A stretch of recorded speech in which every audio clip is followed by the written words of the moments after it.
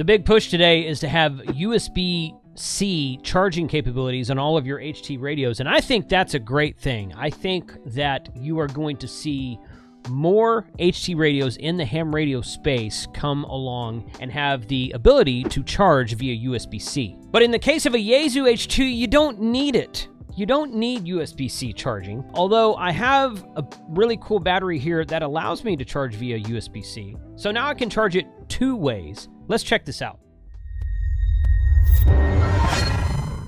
All right, so how many of you have a Bioenno battery, a battery box? The battery boxes from Gigaparts are on sale right now. You can find the link in the description below for $20 off for their holiday sale, and then you can save an additional 5% with the code of KC5HWB. But regardless of what battery box you have power poles probably on that battery box. And guess what? All of these Yaesu HTs, and I'm going to show you here in just a minute, all of these are 12-volt chargeable. Now, you can't say that for everything, okay? Some of the ICOMs are, and I've got another HT here that's 12-volt chargeable that you probably don't know about. So we're going to see if it's Big Brother that's about to be released as well. But a lot of the Chinese GMRS radios, a lot of the Chinese ham radio HTs have USB-C charging on them, but they're not necessarily 12-volt chargeable. They're rated in watts. You have a 35-watt PD charger, a 65-watt, 100-watt PD charger. Some of the larger PD chargers will allow you to charge laptops, things as big as laptops. My Dell laptop will charge via USB-C, but it has to have a PD port that's, I think, at least 90 watts or better, if I'm not mistaken. I think it's 90 watts. I've tried it on a 65-watt, and it doesn't seem to like that. So you can charge via a lot of stuff via USB-C, but what can you charge via 12-volt? I really think the 12-volt world is nice because you can charge a lot of times directly from a power station, anything with an Anderson power poles, directly from a Bioenno battery, which has built-in power poles on them. I've taken some of my Miati batteries and added cables and power poles to them and then heat shrink them so that they kind of look like a Bioenno. Most of your battery boxes have power poles on them. So I'm going to show you today how I charge my Yaesu HTs. Okay, this is my, first of all, because I want to show you this really cool battery from W0AEZ, Kevin. And he sent me an email about this. Now, you have probably seen some more videos about this on YouTube. K8MRD did one. I think TO did one. One or two other people have done it. I think maybe Ham Radio Crusader did one. I'm not sure.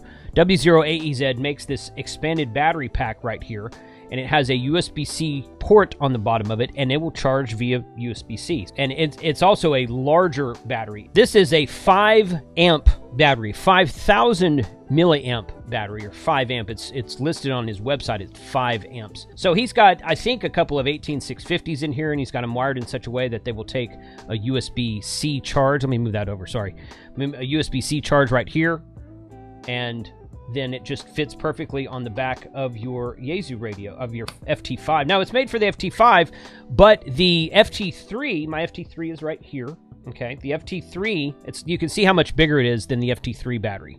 So it's larger, it's a little bit heavier, but it lasts a lot longer and it's USB-C capable.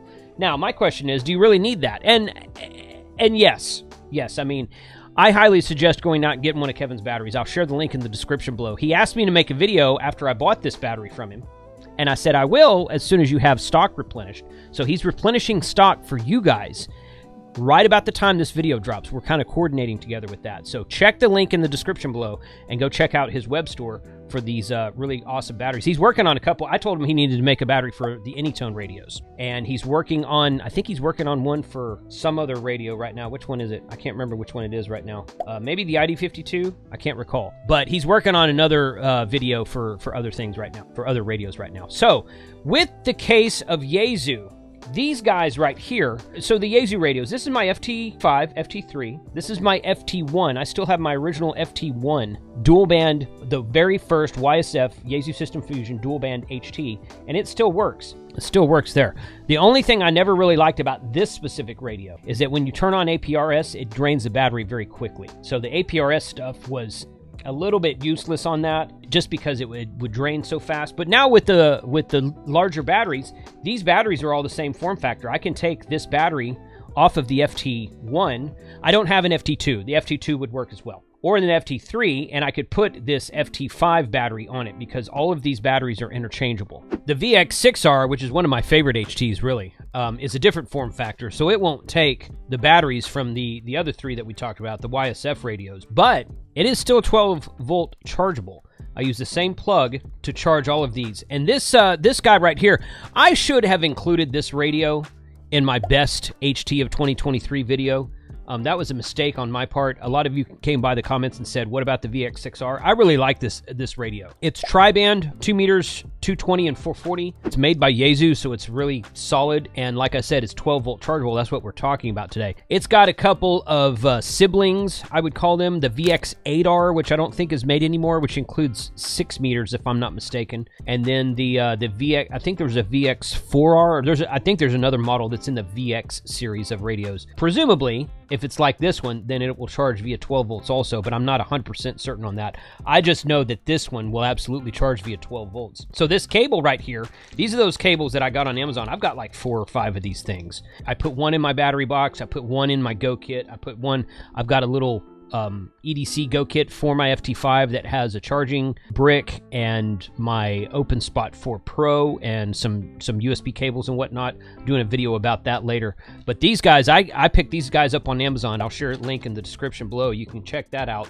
But they come with bare wires on the end. They come with this Yaesu plug on one end with the yellow tip on it. Fits perfectly into the Yaesu HT radios. And then it comes with bare wires on the other end, so of course we just put power poles on it. If I plug it into the box over here, and then this is my custom-made KI5GNL. He made this box for me. Custom-made battery box for POTA. It's really cool. He does not make them commercially. I tried to get him to. He didn't want to. He's like, no, I don't want to spend the time on doing that. I'm like, all right, that's fine. We've got that plugged in there. Turn the box on right there, and you could see on the screen when it came up, it said 12.5 volts. So it is now charging via 12.5 volts, and it's too hard to see in the camera right there, but it does have a battery charging indicator on the screen right now. So we've got that one. Same cable here. I'll take this over here and put this into my FT5. Turn that on. This is with the big W08EZ battery on it. And all of these YSF radios, when you plug in a charging cable to it, it flashes just like that. It almost like it reboots itself. So you can, I don't know if you can see that in the screen or not. It's probably too small. I'll get a close-up picture of it. It's got a charging symbol over the top of the battery right now, and if I unplug it, it'll flash again and comes up, and it's got no charging symbol over the top of the... Ow, that battery's low. I haven't charged that battery in a while. Okay, so there's the FT5. The FT3 is right here. Same thing with that. Comes up with the charging symbol on the top. Okay, that one doesn't have a charging symbol on it, but it says right here. It's been a long time since I used this FT3. I love this radio. I need to make a man pack for it and take it with me sometimes. But right there it says EXT for external, and it says 12.5. It's flashing between like 12.5, 12.6 volts right now. So if I unplug it, it'll come back up, and it has the battery charging, or the battery level symbol at the top left of the screen, like the FT5 does. That battery is full. I recently charged that one. So we'll set that one aside. And then the FT1. How many of you still have an FT1? Does anyone still use this radio? I would like to hear if you still have. I don't see these much anymore. Just like that, it reflashed, and it comes up, and the screen is kind of dim on that one, but it does have a battery level indicator in the top left, and it says that it is charging. So that's the FT1. So, in other words, in short, you don't really need USB-C charging if you're carrying a battery box around with you places, which I've got so many battery boxes these days. I've got the Gigaparts box, I've got the Auto Dunk box from Amazon, I got a new Red Odo box that I'm currently working on a new video for. I have this guy right here, which I haven't taken out in a while, but I use it at home pretty regularly. If you're just carrying an HT around, and you don't have like a radio or a battery box or something with you, then highly recommend this battery from W08EZ with the USB-C port on the bottom of it, the way that Yaesu should have done it in the first place. But I got to give my hats off to Yaesu, because having a 12-volt chargeable anything is awesome these days. 12-volt chargeable HTs, 12-volt chargeable laptops like that Evolve Maestro that's on Amazon, 12-volt chargeable flashlights, 12-volt chargeable anything. You're going camping, you're going to have 12 volts with you, you're going to take a battery box. It's awesome to be able to plug everything into the same spot. So having a 12-volt chargeable system is really good, and I really think that is... I think Yaesu did that correctly, especially since it's the same cable, the same barrel connection, And on the YSF series radios, the Fusion radios, the FT series radios, it's all the same battery. So you can interchange the batteries, you can charge them all with the same cable, and they all charge via 12 volts. What is wrong with that? Nothing. There's nothing in the world wrong with that. So I really like that. In fact, the honorable mention that I was going to mention to you is this right here. Now, before I tell you about this radio, I want to mention the fact that this video is sponsored by Mezzi and Plomi Coax.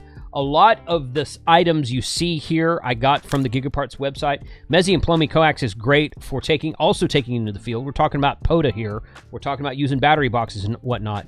And you can always save a 10% discount at the link in the description below with the coupon code of HR2 Cables at Gigaparts. So shop Gigaparts for anything Mezzi and Plomi and tell them at Ham Radio 2.0 sent you. Now this one here, this is the honorable mention I was talking about. This is my D74. And I really like this radio. This one will charge via micro USB, and the D75 that we're going to see early next year will charge via USB-C. We saw a display of that, and we got an interview from Kenwood at Dayton Hamvention of 2023. So they did confirm that it will charge via USB-C on the new model. So I'm going to pick one of those up as soon as it's readily available.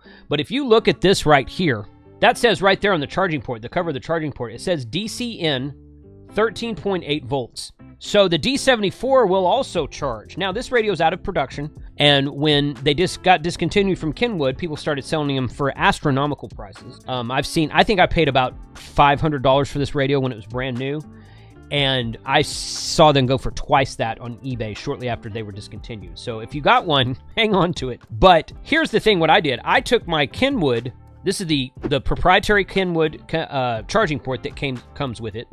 This barrel connector here is slightly different than the Yaesu barrel connector. I tried to put it into a Yaesu radio. It doesn't really fit. I wasn't going to force it. But what I did was I cut that cable, and I put power poles on this end so that I could use the AC plug, and I put power poles on this end. If you read on this right here, it says the output right here is 13.8 volt DC, VDC, volts direct current at about 0.6 amps.